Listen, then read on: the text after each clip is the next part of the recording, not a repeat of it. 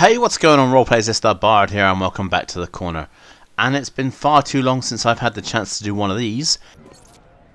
Hello, love. Been a while. Far too long. Let's have some fun building this heartless mercenary and terrifying combatant.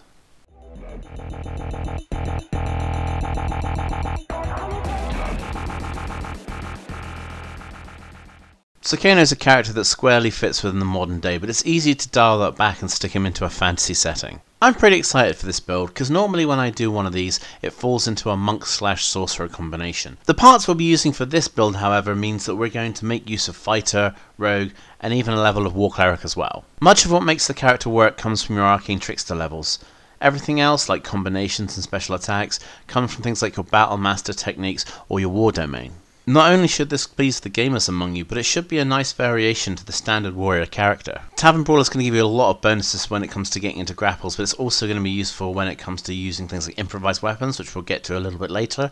Sharpshooter will be really good for your cybernetic variation when it comes to doing things like zoning, and if you really want to, you can use Grappler for your Commando variation. It's not a necessary feat, but it just will help to improve your attack rolls when you're trying to get your sneak attacks in as well.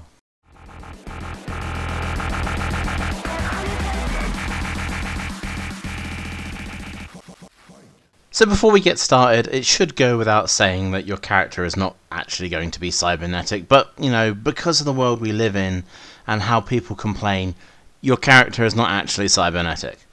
There, I said it. But that being said, you know, you can use things like masks or pendants or magical items and things like that to represent the cosmetic effects to get the character looking similar. And if it really means that much to you, you can swap out the term cybernetic and put in something else like magical, you know, whatever you need to get you through your game session. So cybernetic is your zoning variation. When it comes to D&D, this means you're going to be using a lot of ranged attacks. You want to invest in things like darts. Darts are really good because they're considered to be ranged weapons and they're really cheap and they're really easy to get hold of. Combine these with sharpshooter and extra attack and you can really throw out a lot of damage, if you'll excuse the pun. Kano also has an empowered version of this through his EX knives, which you can also simulate by adding in your War Priest ability. Your standard action attack plus extra attack from your fight levels, as well as a bonus action attack from War Priest, allows you to throw out 3 darts, all with that sharpshooter bonus. Again, darts are cheap and plentiful, and you can stock up to 40 of them for the same amount of gold that it would cost you to buy 1 dagger. They also have an excellent stat line, which is almost identical to a dagger anyway, so you still get the benefit of being able to perform things like sneak attack with them as well. Cybernetic has some insane eye laser attacks, and you can represent this through things like Firebolt, which you can get from your arcane trickster levels. This cantrip is going to be great for anti-airing things, so if there are anything above you or if there's any flyers that you have to deal with, it's a strong option. It's also really good for any long-range opponents who are on the ground. As they make their approach, you can just pepper them with Firebolt until they get within a range of your dart attacks where you won't be at disadvantage with them. Something that doesn't get used a lot is things like Adventurer's Gear when it comes to Alchemist's Fire or Vials of Acid. People just aren't using them, and they could be using them.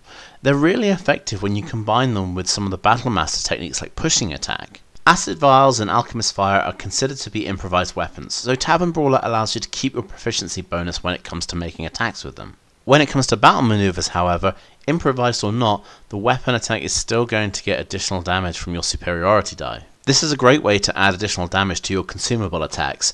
Things like Alchemist's Fire and all do cost quite a bit of money, but that's not too much of a problem since you save so much by investing in darts instead of buying up loads of daggers. Creatures will invariably get past your zoning options, so Booming Blade is really good when they get into melee.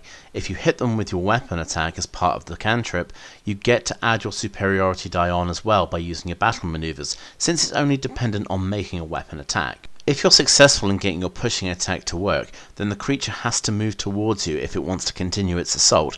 That way, it's guaranteed to take the additional damage from Booming Blade. A brief shot in the video sequence allows you to see that Kano is infiltrating the Special Forces base using some kind of holographic technology. This is easily representable by the Disguise Self spell. Arcane Tricksters are experts when it comes to enchantments and illusions, and one of the best illusions you can get at low level is the Disguise Self spell. So not only are you going to be really effective in combat with this variation, but you've also got some utility with it as well.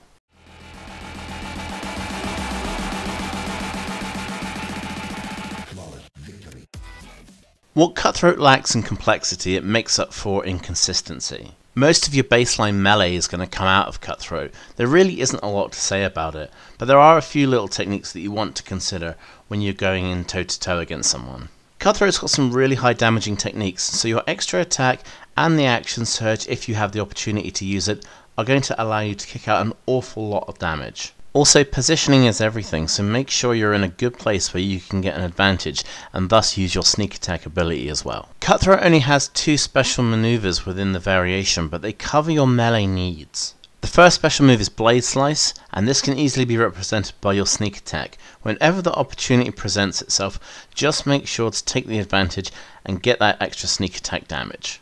Blade Slice, however, does have some unique properties. You can actually go ahead and use your battle maneuvers with it. So if you've got something like Trip Attack or Pushing Attack, then one of those is a really good way of A, adding extra damage, and B, being able to put some space between you and your opponent. Your second and probably most important thing is your power up. Divine Favor is a great way to get additional damage on all your attacks. It's a spell that actually affects you and not a weapon that you're carrying, so it works with any kind of weapon you use. So regardless of whether you're going at it barehanded, or if you're going at it with knives, or any kind of ranged attack, doesn't really matter. You're going to get those bonuses added on. Divine Favor also has the benefit of having a bonus action cast, meaning you can make your full attack, and then once you've got your 2 attacks, go for your action surge as well, and any subsequent attacks will also have the additional d4 damage from your Divine Favor. Whilst d4 damage might not seem like very much, it really does start to rack up after a while. When you have multiple attacks, when you're getting to use action surges, when you also have the opportunity to use your War Priest ability for an extra bonus attack, just look at the numbers you're working with. Just by adding in that extra d4, it's allowing you more consistency over each round. This spell lasts up to a minute as well, and it's in everyone's best interest to deal with you quickly. If they can't break your concentration, then all of your attacks are going to get that extra damage. And that's not to mention the fact that you might get attacks of opportunity, a mage in your party might give you haste for an extra attack, if you have another battle master using their Commander Strike, and any other amount of things that could possibly get you an extra action or another way of attacking your target.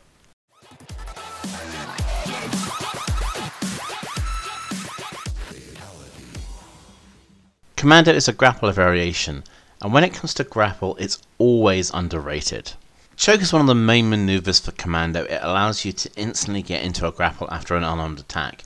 The great way to do that is through combinations, so things like Tavern Brawler help to set that up really easily. By making your attack, you can take a bonus action then to get into the grapple if you're successful. The next step up from Choke is Strangle. A bit of an odd name for this one because it actually involves a knife attack. If you actually went for the grappler feat, then you're going to have advantage on anything that you grapple.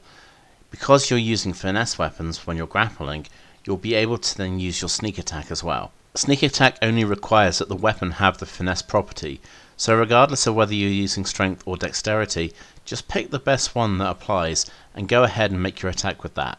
However, even if your strength score isn't amazing, you can still get a pretty effective grapple. If you look at the rogue, they get expertise, and they get expertise in 2 skills of their choice, giving them double proficiency. Now when you consider the fact that a grapple is based on an athletics roll, you can have double proficiency in your athletics, meaning you're going to have a really good chance of getting that grapple on and getting it to stick. Commando also offers up reversals, so being able to use the riposte technique is going to get you really effective counterattacks. It's a strong use of your reaction which you would otherwise rarely get to use. It's also an attack that gets additional damage due to superiority dice from your Battlemaster techniques. It's also something that will come up a lot more often than you expect, so make sure that you're taking full advantage and trying to get your grappled opponent to the floor where they'll become prone, and that's when you can really start taking advantage of it. When grappling, you still want to get the best advantage you can, so by using expertise with the shove ability, you're going to be able to get them to the floor that much easier. Creatures that are on the floor have disadvantage, and anything with disadvantage means it won't be attacking you as effectively. Anything that can't attack you as effectively is going to miss more often, allowing you to use your riposte. And if you riposte, you can use your sneak attack because you're going to have a dagger or some other finesse weapon in your other hand. You never want to use the pin part of the grappler technique, because when both creatures are restrained due to the pin, then attack rolls against them have advantage, but attack rolls that the restrained creature mates have disadvantage. So you never ever get a bonus, and your opponent never ever gets a bonus. You want to remain grappling on top of a creature that is prone. In this respect, you continually have advantage and they continually have disadvantage. You can continue to sneak attack them at your leisure. If they do decide to attack you back, you always have the opportunity to riposte because they're likely to miss you due to disadvantage. Also, a grappled creature can't stand up because it has no movement speed. Therefore, it won't be able to break your grapple that way. It can't move away from you in order to do so. Most of the time, its only option is going to be to contest your grapple with athletics or acrobatics. It might not even have those proficiencies, but you will have double proficiency in them due to your expertise. As I've said before, almost nobody pays any attention to grapple, but once your character is in one, it can be a nightmare to get out, especially if you've got a character or another monster who specializes in that kind of attack.